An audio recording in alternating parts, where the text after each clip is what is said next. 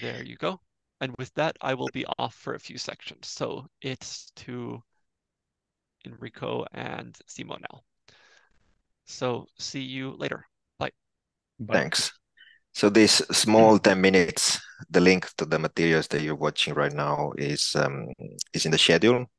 I will really not go through everything. Basically, we will just go through the pictures to kind of give the basic terms and the basic idea of where you normally are when you do scientific computing and where you want to be when you need to scale up your resources. So it's always good to start with some XKCD comics. If you're not familiar with them, you can spend a few hours checking or a few days checking them all. But this is a typical case when you ask someone, what is is this your machine learning pipeline system? And, it's basically just a blob of various stuff. Some data comes inside, something happens, some algebra happens, and then, you get something out. And if it's not good, you mix it a bit. So this joke here is kind of, most of you are doing or will be doing some sort of, computing in the sense that you have some data, you need to process the data, extract something meaningful out of the data, and then eventually, if that's your task, you might write a paper about it or publish it or whatever. Yes, so yeah, you might take some numbers, use computers to turn the numbers to different numbers, and then you publish them in a paper, and then you get more citations and that sort of thing. Exactly. So if this is kind of the average process, the point of view that we are taking here is more like, okay, in this process part, what is actually happening? And most likely the configuration that you have or that you've been having is that you have a laptop or a desktop computer, which is a piece of hardware, and the piece of hardware inside has different parts. So there's the CPUs, which is like, the central processor unit, basically where the math is kind of happening, where the reasoning it's happening. But of course, the CPU alone doesn't really do much. The CPU needs to access some data. And so there's the memory where there is the data that can be accessed fast by the CPU. And then there's the hard disk in your machine where you might have larger files. Of course, having these three things will already be enough. Well, I didn't write the screen. You also need a screen and a keyboard to interact with this hardware. Human interface devices. Yeah. Exactly. And a chair maybe, because you don't want to stand all day. But of course, you might also have a network connection, which brings you to the internet, so that sometimes you can pull, let's say that some of your data is stored in some Google Drive or cloud or whatever cloud system, Dropbox. Then some computers, not all of them, might also have these GPUs, which the G stands for graphical processing unit. So they're like many CPUs packed all together, and they can be very efficient for doing many kind of parallel things, parallel computations. We don't need to go right now into details. And then on top of that, you have your operating system, the software you've been using, Python, R, MATLAB, whatever. And then, yes, the user. So this is what you're very familiar with. And now you have to think that you want to maybe move away, or maybe you need to move away from your laptop because your hard disk is not, big enough to keep all the data. Or maybe the cloud storage is so slow to download the data from the Google Drive because it's so big and your internet connection is not fast, or maybe the RAM, you really need lots of memory because you need to keep in the RAM, I don't know, big matrices. So you understand that at some point, if the things are scaling, your laptop or your local desktop is not good enough anymore. And this is where we are with this course. And this is the idea here. As I said, I skip all the words. Now you have to understand that there is like a map. This is the map where we will be moving in the next days. So that right now, most likely you're in some, remote desktop machine or laptop machine connected to the internet. But then you are not really interested anymore in running the things in your machine. Basically your machine is just a keyboard and a screen and an internet connection, so that you're able to access, some remote computational resources. So this, of course, also means that your data, you don't really look anymore at the data that you have in your local machine. You start maybe moving the data to the big cluster where you might have access, or have data in other systems that are not physically in your machine, so that you can run things, basically run processes in other clusters. Now, of course, with great power comes great responsibility, which means that most of the time you logging into one of these clusters to the so-called login node, which is like an entry point.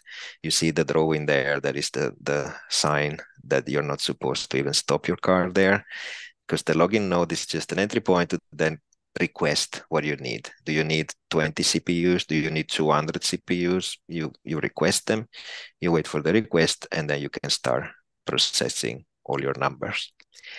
It's important to get this idea of where you are in the map, and this will be a theme that will happen in all the lessons that we cover here. In your experience, Simo, is it so familiar to you to immediately know where you are in the various, if you're in a single node, if you're in the login node, if you are in your home? Is this what you do daily, basically? Yes, it's completely like natural. So how I often think of it, like I use this analogy once, that like if you go to a different place, like if you go to like a summer cabin or something, you have rented a summer cabin and you go there, and if you don't see it the first time, then you figure out where's everything. Like you first have to figure out where's the sauna and where's the lake and that sort of things. You have to figure out where the stuff is. But if you own a summer cabin, every time you go there, you're not checking where the sauna is and where the lake is, because you live there and that's your place. And this is the kind of thing that happens once you start using this system. Like you become acclimated to the system. You become you start to like feel that you are at somewhere, even if you're just using like a terminal that we'll be talking about later on. If you're using just like a client without any graphics, you still can get a feel of where you are. And this is very important, because that will enable you to like move some of your work, like part of your workload, to a system that has something that your laptop doesn't have, like Enrico spoke about. But in order to make that transition easier, it's usually easy to get this kind of like a grasp of where you are, where are you placed. So throughout this course, it's a good idea to ask us and ask yourself, okay, where am I now? Like, of course, you're here in your office, you're here looking, or you're in your home or somewhere, you're looking at the laptop screen, you're here physically, but where you're running the code, where is your data, where is stuff coming from, where is the cloud, these kind of things. If you get a grasp of these, it will make your life a lot easier. Yeah, and this is very important, because some people might have been not familiar with a system that you actually know what's going under the hood, that you actually are super sure that that part of the disk is physically there with you with the data, and some other parts are actually in some remote system. And there are devices like iPads or smartphones, where it feels seamless, but in the background, some data is in the actual phone, some data is in the actual cloud. Here, at this stage, it's actually important to know where you are, to know where your data are, and where your process, meaning the actual computations, are they happening in my laptop, even though the data that I'm pulling is somewhere else on the planet, or are they happening there close to the data, so that they can be, as fast and efficient as possible. In general, the final comments, because we only have 2 minutes left for this part, is that the use of remote computational resources is also a sustainable way of doing computations, for 2 things. For yourself, because you don't need to keep your laptop open during the night to run whatever machine learning things you need to do. you can start your processes, let them, put them in the queue, they wait that it's their turn, and then the processes start, they get all the job, and at the end, you check the morning after and everything is done, and you can then just look at the data and write your paper.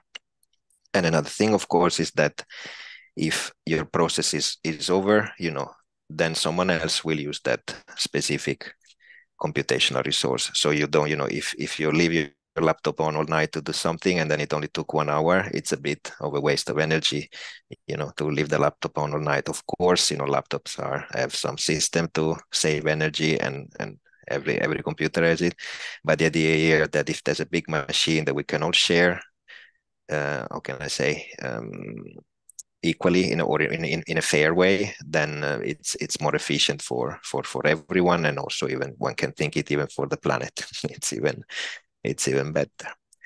I don't have any other comments. I don't know, Simo, if you want to add something. We basically have 1 minute left. But I'll mention that there was a question in the HackMT about like how much nowadays you need to know about what happens below the surface.